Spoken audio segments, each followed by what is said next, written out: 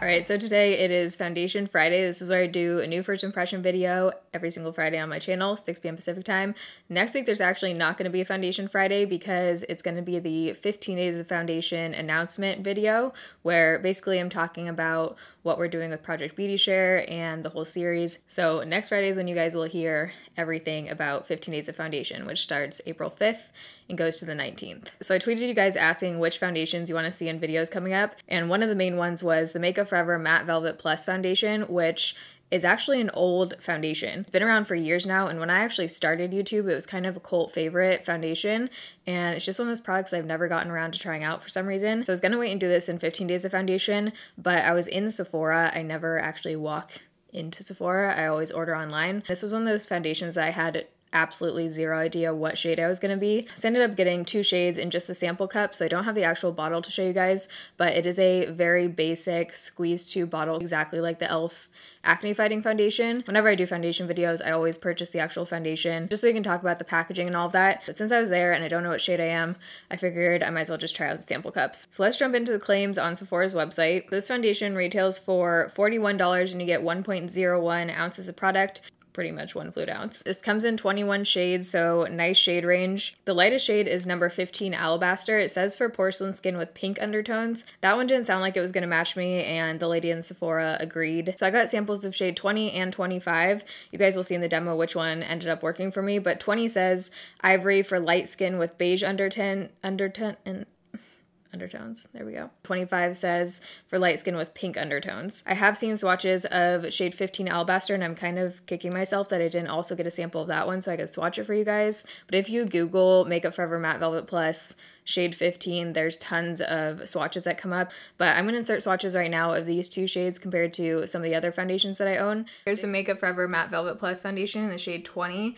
Next over is it in the shade 25, and by the time I've swatched these, they've already oxidized. Next over is Tarte Rainforest to the Sea in the shade Porcelain. Then we have Pure Cosmetics Bare It All in the shade Porcelain, and Dermacol 208. So there's a really brief description, which I appreciate, to the point. It says it's a shine controlling, oil-free, water-resistant, complete coverage liquid foundation. That literally sounds like everything that I want in my life. I have combination skin, I get pretty oily, so anything that says shine controlling, sign me up, I'm into it. Since I have cystic acne, I also like more high coverage. It says it hides imperfections, evens out skin tones, and mattifies with a non-oily, perfectly powdered finish. It has 4 out of 5 stars on Sephora with 6,000 reviews, so that's pretty good. Like I said, this one's been around for a long time. So those are all the claims. Thank you, Makeup Forever, for not rambling on about 5,000 things that aren't unnecessary. If you are new here, you can join the Bayrito family and subscribe. I'll upload welcome. You should definitely subscribe. I upload Monday, Wednesday, Fridays, 6 p.m. Pacific time. Don't forget to give this video a thumbs up if you're excited for Foundation Friday. If you want to see how the Makeup Forever Matte Velvet Plus foundation applies and wears throughout the day, you're in the right place. Just keep watching. Not feeling quite like a human being yet. Need more coffee. It looks like a freaking jungle in here right now. Okay, so I think I'm going to start out with the shade 20 and see how that one goes. I haven't swatched them yet or anything. Come on, girl in Sephora. She didn't hook his sister up very well. So if you've seen any of my more recent foundation videos, I typically use the Jouer Anti-Blemish Matte Primer in every single video. I am completely out of it, and I'm trying to find a different primer that I like. So I think while I'm on the hunt for a good new primer, I'm just gonna not use a primer, but I have washed and moisturized my face like normal. I'm gonna go in with a brush on one side of my face. This is the Morphe E31, and then a beauty blender on the other side. I'm just gonna put about a dime-sized amount on a palette. I don't know why I've never tried this before. Ooh, good coverage. Really good coverage. That was like not even half that amount either. And it's sitting really nice on my skin. Looks satin matte, but it doesn't look heavy at all. And I think the shade matches pretty good. If you look at my neck down here, it might be a tiny bit darker, but I mean, it definitely works. Lately, I don't know why, but I've been kind of leaning towards more matte foundations. For the most part, they've just been holding up a little bit better on my skin. I feel like the Pure Cosmetics Bare It All foundation was my like transition into the matte world. I'm curious to see how this applies with the beauty blender because I think it might apply better on my forehead with a beauty blender. I have some dryness going on my forehead. It's actually not clinging horribly. When I've been putting on foundation the past few days, it has just been completely clinging to the dryness up here. In comparison to that, this one looks pretty good up there, but it is clinging a tiny bit. For half my face, I still haven't gone through that dime-sized amount I put out, so that's really good because I usually use a shit ton of foundation. Hopefully you guys can't hear my watch right now. Probably can. I was wearing a Morphe liquid lipstick yesterday, and when I rubbed it off, my lips were stained fuchsia, and I have not been able to fully get it off. I've used oil makeup removers 3 times. I showered. I've scrubbed them with lip scrub. So damn, Morphe, what are you putting in there? It's applying totally fine with the Beauty Blender. Ooh, that just smoothed out the forehead really well. Yeah, the center of my forehead now is looking good. Okay, I'm starting to feel like I've been missing out my entire life. I feel like I got maybe a tiny bit less coverage on this side with the Beauty Blender. Both sides look really good right now. There isn't a huge difference between the Beauty Blender and the brush side. I'm just gonna go over with the Beauty Blender some of my more pigmented spots and acne to see if I can completely cover it up. Oh yeah. Okay, so this is buildable. If you have acne or rosacea or anything, this is covering it on my skin. To give you a coverage comparison, definitely not quite as full coverage as Marc Jacobs, Remarkable, or Dermacol at all, but pretty dang good coverage. I've been missing this part of my chin lately. For the amount of texture and dryness on my forehead right now, and this being a more matte foundation, it's sitting really nicely on my skin. I'm liking this, you guys. So right now I have no complaints, which is rare. So it is exactly 10:30 right now. I'm not sure if I'm going to powder my face. I'm going to do the rest of my makeup and kind of decide. It feels like it's setting down to kind of a powdery finish, which is nice for blending stuff on top. And since it is a matte foundation, I kind of just want to see how it holds up throughout the day. If I can avoid using a powder, I typically do. I do have combination skin, so I get a little bit oily on my T-zone.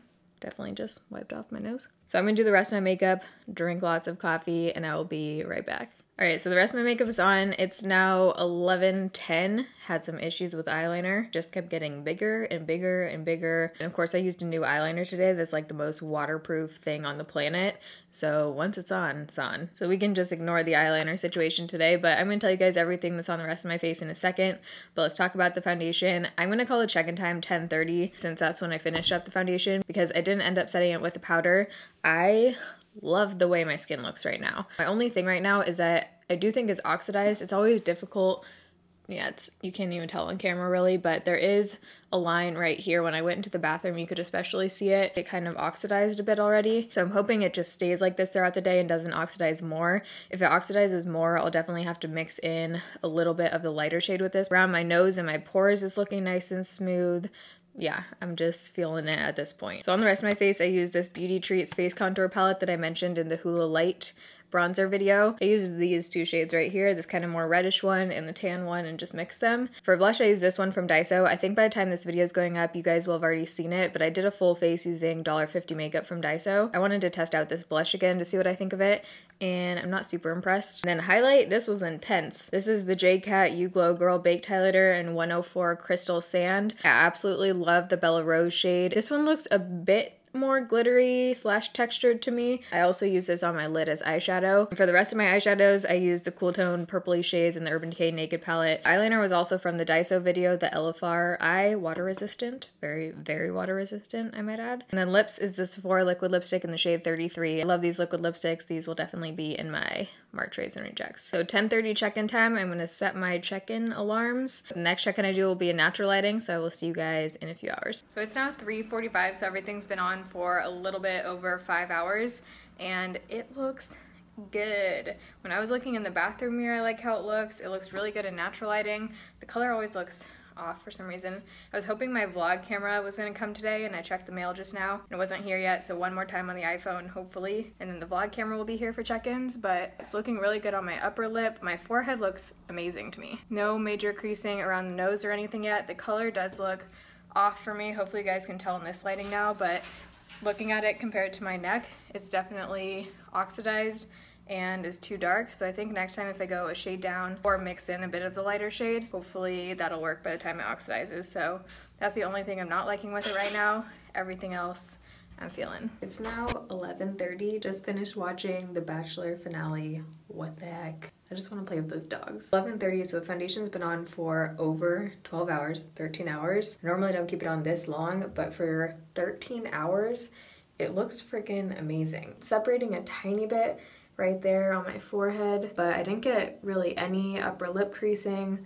Around my nose, it's breaking down a little bit, but I feel like that's expected with any foundation for 13 hours.